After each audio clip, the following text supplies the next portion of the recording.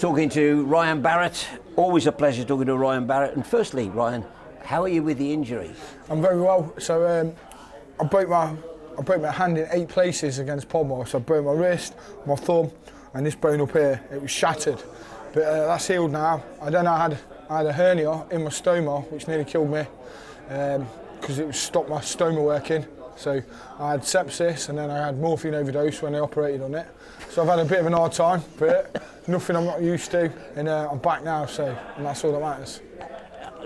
Listen, we do joke about it, but how are you now? I'm good, yeah. I'm really good, yeah. You know BKB better than it. You can't fight if you're not 100%. No, and I have done before, and I've been lucky enough to win, but that's not something when you weren't 100% fit? Yeah, I fought when I've not been 100%. So against Hodgson, I had a massive cyst on my back. Against Dorian Darch, I was pissing kidney stones on the Thursday before, and still got in and fought and won. Against Daniel Podmore, I hadn't had very good preparation, but I'm not about excuses, about getting in and fighting. And I choose to get in the ring in that state. Yeah, and that's why there's no excuses. Your decision. There's no excuses for me, win or lose.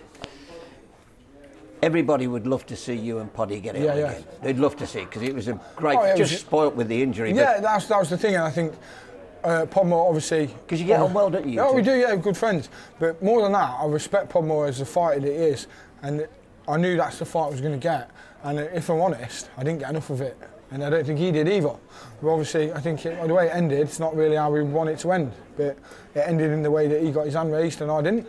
And due to injury, he could carry on, I couldn't. So that's him, the champion. Simple but he's injured now. He lost the cruise. So he's got to win that back for you to have another. Or you've got to be matched perhaps with. Yeah, but obviously I'm fighting now at a lower weight for British title. So if I win that, maybe there's an opportunity for, I don't know, another name beforehand. Because Podmore's got an injury, it's going to take a while. Maybe I could pick a belt up at this weight and then try and do 2 weights like I did, like Podmore has. Now, you're fighting Bradley Scott at the O2, March 26th. What do you know about Bradley Scott? I know he's a good level MMA fighter.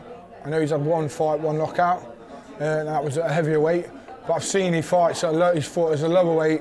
It seems like he's put a lot of weight on, so there's no known quantity until you get in there and take a shot. You're not going to know. But I just know with me, I'm very confident.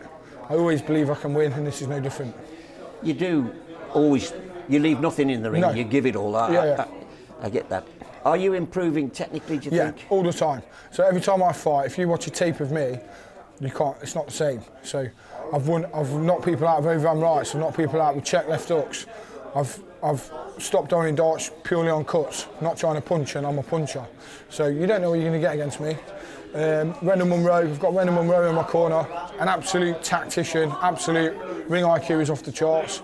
He formulates a plan, and I fucking box to orders when I get in there. Do you do that though? I do, yeah. It's all right having a plan till the bell goes, but you box to the plan. Well, that's it. Against Dorian Darch, a person I believed I could beat only if I did what I was told.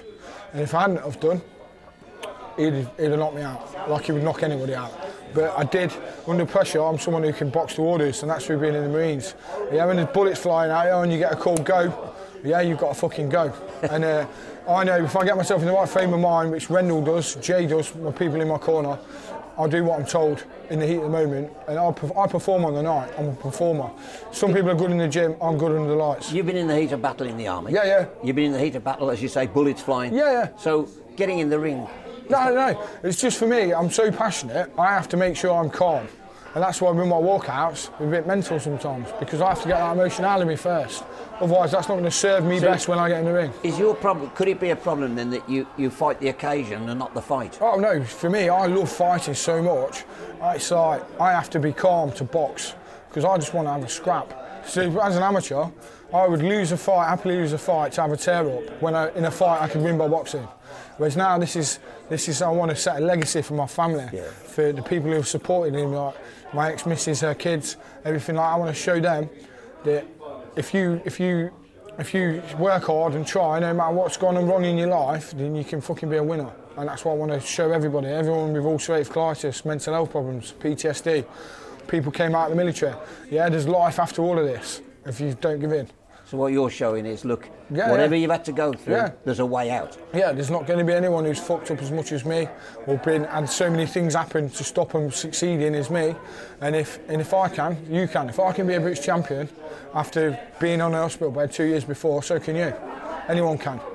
And that's what I want to show. And I think bare knuckle boxing, I want to present it in a way where people aren't thinking of gypsies and hay-bales. They're thinking of people, ex-military people coming in and having another go, recreating their life and trying to positively influence others as well. And improving the standard all the time. Exactly, yeah. And I think it's a sport that's growing and ever growing, and I want it to be promoted in a way that's bring audience in, not put people off. Because it's a sport that I love and it's changed my life, and I want it to appeal to as many others so that maybe watching me fight can help somebody else. You're one of many that say BKB has changed their lives. Yeah. But it has changed your life for the better, hasn't it? Massively, yeah, massively. Like, when I started this, I was at the point of no return.